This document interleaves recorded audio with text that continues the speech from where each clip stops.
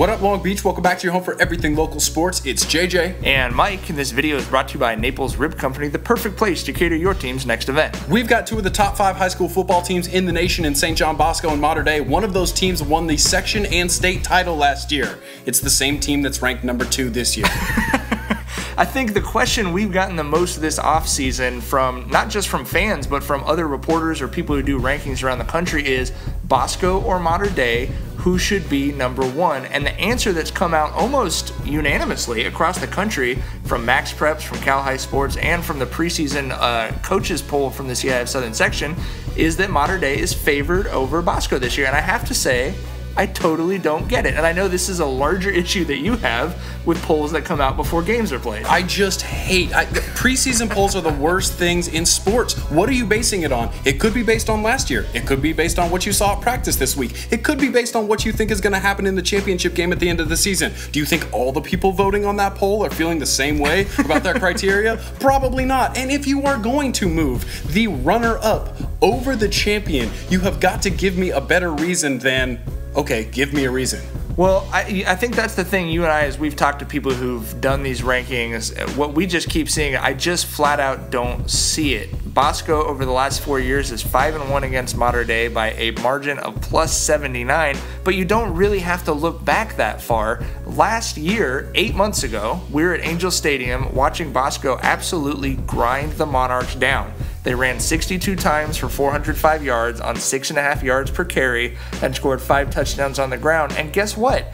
Almost everyone involved with that is back. The quarterback is back. Almost the entire offensive line is back. The best running back, in my opinion, is back in Demetrius Flowers, and he's joined by George Halani, who now has UCLA offers and other Pac-12 interest. So I just don't see.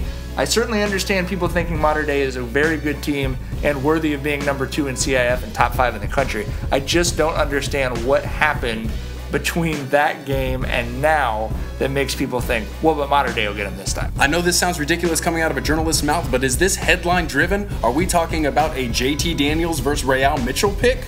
I kind of think that the love for JT Daniels and his status as a recruit is certainly one of the drivers of this. Because if you look at who's a better football team, like we talked about with that game in December, the fact that Bosco got 27 Division I athletes and basically got better at every position group than they were the team that beat Mater Dei last time. I don't really know what else you would use to justify the pick. Let's say, for sake of argument, that you were going to take, I don't know, let's say the last 4 or 5 years as a microcosm on this whole poll, and you're like, which team was better recently? Which team deserves to have the edge going into the season? How about the team that's won 2 state titles in said time frame? How about the team that's hung multiple banners in their gymnasium in said time frame? How about a team that went on a 20-0 run in the highly touted Trinity League?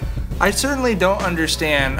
One thing that has not factored into this, there's always going to be a certain amount of hype around big name programs like Mater Dei. But it is really interesting to take a step back and think about the fact that they have not won a CIF championship since their tie against Long Beach Poly in 1999.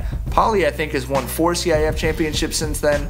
Bosco has beaten Mater Dei twice. Mater Dei has lost their last 4 CIF championship appearances, including 1 to Poly, 1 to Los Al, and 2 to Bosco. So there's, to me, also a question of that this Bosco program has obviously shown that once they hit November and December, they really know what they're doing, and they've had a great record. My question is, and I don't think there's an answer, what would Bosco possibly have to do to be number 1 coming into this season? One way or another, we're obviously already excited about that October 13th matchup between the Braves and Monarchs, and very possibly the December matchup at Angel Stadium, as they might end up playing in the CIF championship for a 3rd time in 5 years, which is pretty unbelievable. If you'd like to weigh in on this and let us know if you think it's the Braves or Monarchs who should be at the top of the rankings to start the season, get at us on Twitter at PT Gazette Sports or hit us up on Facebook, Press Telegram Gazette Sports.